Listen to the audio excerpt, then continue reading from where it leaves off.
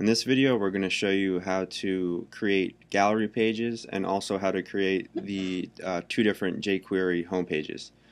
So the way that the gallery pages work is they pull in posts from a specific category, and then depending on the page template that you choose, it'll display the content into that template. So the first step is to make sure that you have a post category. So you just click on posts and categories. And then you just add the new name of your category, and then you just click add new category. And now you just want to start creating posts that you plan on displaying on the gallery page. So to add a new gallery post, it's just like a regular post. Under here, you just under posts you click add new, and then you give your post a title. The description, you can leave it blank if you want, or if you want to write a small little description underneath, you can. So it's up to you. We'll just put a little bit of text in there. And now, if you scroll down a little bit under this custom settings, this is where you enter the full size URL. So basically, when the user clicks on one of the gallery thumbnails, whatever you type in here, this is what will be displayed. So this can either be an image, a YouTube video, a Flash video, Vimeo video, or an iframe. And we give you samples right here, so you can kind of use these as a guide. So for this one, we'll just do a basic image. So we're going to want to just grab the URL of the image. So right over here, we just click Upload Insert. And you can either upload a new image, or if you already have one in your library. So we're just going to choose Show. And then if we scroll down and we choose File URL and click that, this will give us the full URL to the file that we're trying to use. So we're just going to copy this and close the window. And then we're just going to want to paste in that URL right in there. And now in terms of the thumbnail itself, which the user sees right directly on the page, that's set over here in the featured image. So you just click Set Featured Image and choose your image, and then just click Use as Featured Image, and again just close the window. And then you just want to make sure you put it in the proper category. So whichever category you plan on using, you just make sure it's in that proper category, and then you hit Publish. And you would just go through and do that for each one of your items. The same process. You just create the new post, give it the full URL, specify your thumbnail image, make sure it's in the proper category, and then just update the post. So we already have a few others created. Now the next step is to create your gallery page. So we're going to use this page. It's just called Gallery on our demo site, so we'll use that. Now pretty much the only step on here is just first you just want to make sure that you're using a portfolio page template. So there's a few different options to choose from, so just make sure you're choosing one of the portfolio templates, and then you just have to tell the page which category to pull from. So down here you'll see that we have this custom portfolio category box, and you just choose the category from the drop down. And once you have that, you just click Update. And if we come over here and go to our gallery page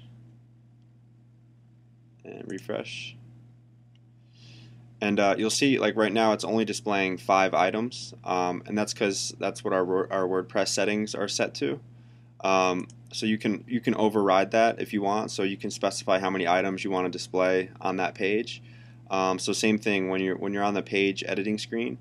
If you scroll down a little bit, you'll see right here we have this portfolio count. It's just a custom text field. So you can enter however many items you want to be displayed on this page.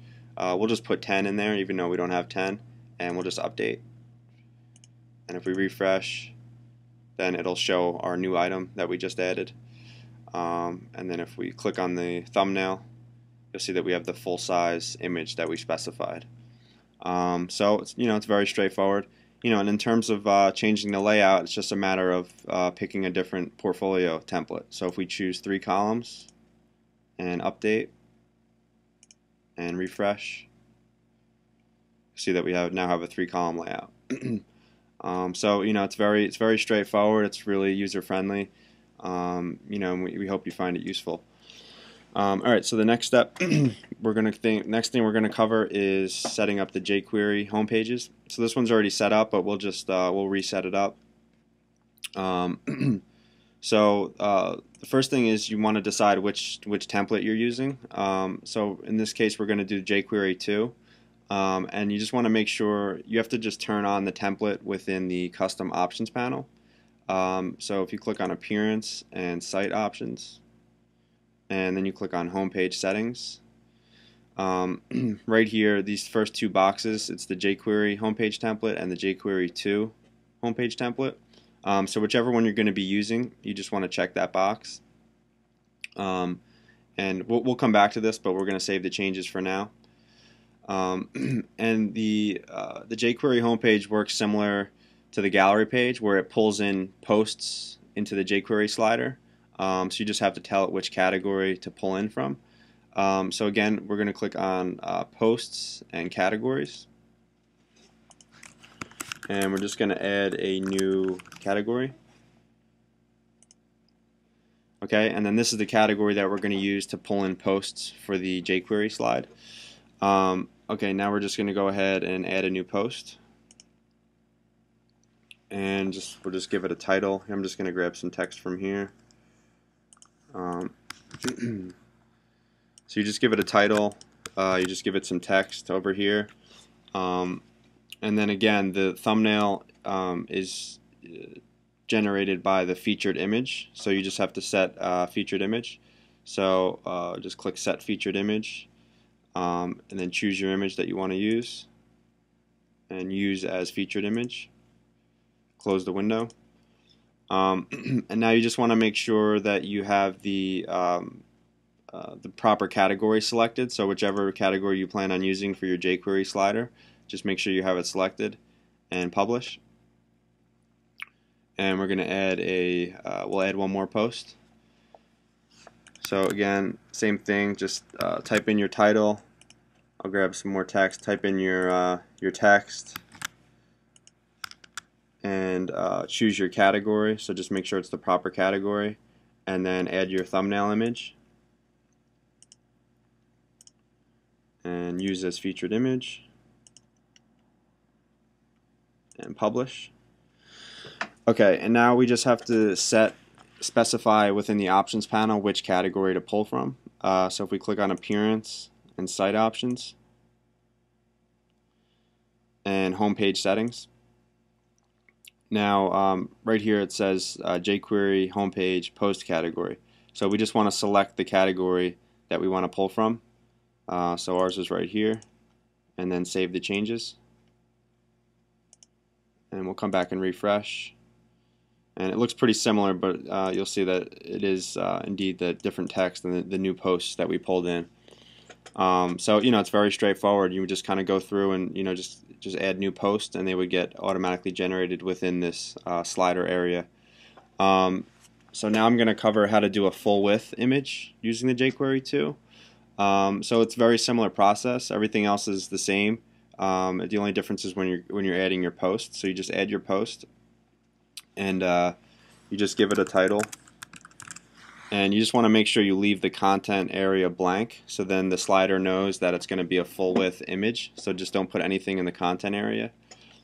Same thing, just choose your category, and then for your featured image, you're just going to want to choose your full size image. So whatever image that you plan on using, just the same way that you were setting up the other slides.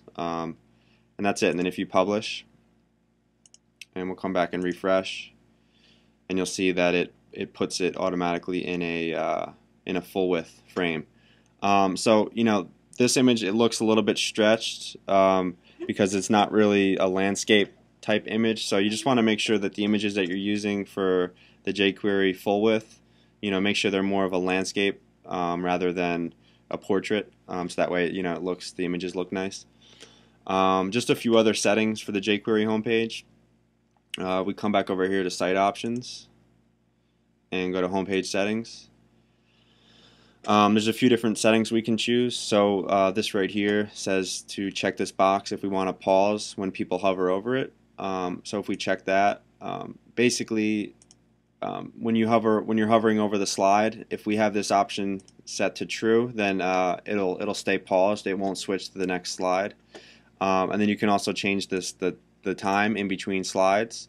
And this time is in milliseconds. So right now it says 8,000, so that would be 8 seconds. So each slide would stay on for 8 seconds before it moved. So I'm going to save the changes.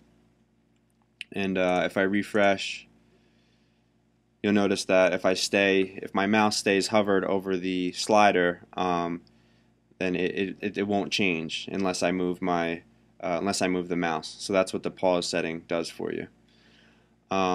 Okay, so now that's pretty much done, and now we're going to go to the regular jQuery 1 homepage. It's pretty much the exact same process. It's just a different page template. So we're going to deactivate the jQuery 2 template, and then we're going to activate the jQuery 1 template, and we're going to save the changes. And now we're going to click on Pages, and we're going to edit our home page. And for the page template, we just want to choose, instead of jQuery 2, we're just going to choose jQuery and update. And that's pretty much it, but I just have to edit the one post that we did the full width version, because when you do full width on the jQuery 1 template, it's a little bit different. So if I edit this post, instead of setting a featured image, so we're going to remove this. So when you're using the jQuery 1 template and you want to use a full width image, you just give it a title, and then you just want to make sure the featured image is blank, and then you're going to just insert the image just as you normally would insert a regular image, right in here in the content area. So I'm just going to choose this upload button, and I'm going to select just a basic image that I threw together real quick, and just open. Alright, and then just choose insert into post,